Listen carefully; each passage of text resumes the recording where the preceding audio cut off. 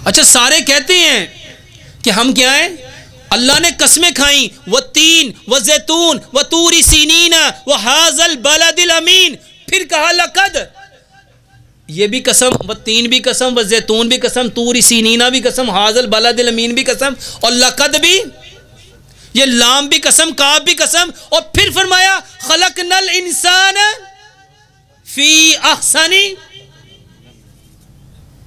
तकवीम। पैदा करने वाला कौन? अहसनुल खालिकीन, और पैदा होने वाला अहसन तकवीम। अच्छा, ये कैसा अहसन है कि बंदा तो अशरफुल मखलूकात है लेकिन उसके गुर्दे अशरफ नहीं है, उसका जिगर अशरफ नहीं है।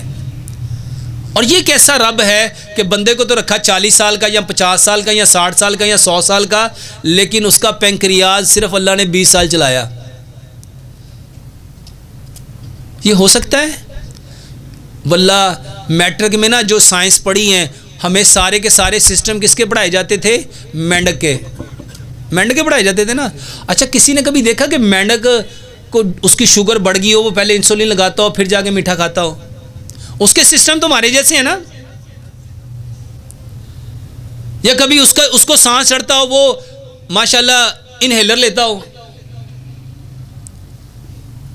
अच्छा, उसके गुर्दे खराब क्यों नहीं हुए? उसका जिगर खराब क्यों नहीं हुआ? एक बात है, सिर्फ एक बात, कि उसने अपने रब की नाफरमानी, उसने अपने रब की नाफरमानी। हमने क्या की? हमने क्या की? यानी उसने रब की बात को माना इसलिए बीमार है?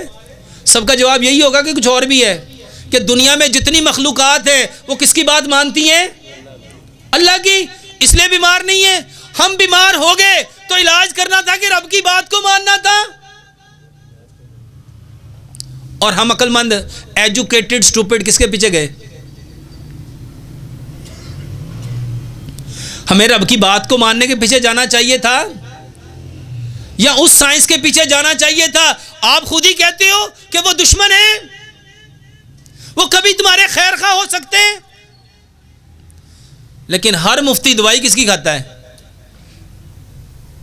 कुरान की, हदीस की, या उन्हीं काफिरों की जिनको कहते हैं ये कभी दोस्त हो सकते हैं? यहां पे आके जुबानें बंद क्यों हो जाती हैं? क्योंकि इसके अकॉर्डिंग हमारे पास और कोई इसका अल्टरनेट वे है ही नहीं।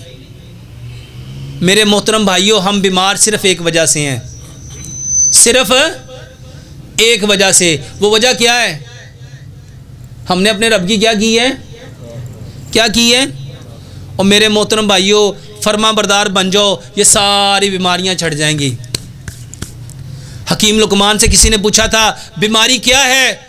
फरमाया फितरत से दूर होना। पूछा इलाज क्या है? कहा जैसे फितरत को छोड़ा था ऐसे फितरत पे वापस आ जाओ। और फितरत क्या है? प्यारे पैगंबर जनाबे मोहम्मद सल्लल्लाहु अलैहि वसल्लम ने क्या फरमाया? इस दुनिया में आने वाला हर बच्चा फितरते इस्लाम पे आता है। हमें किस पे आना है?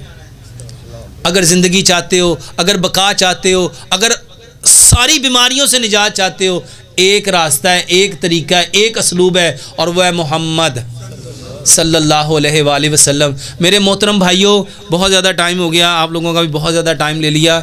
सवाल बहुत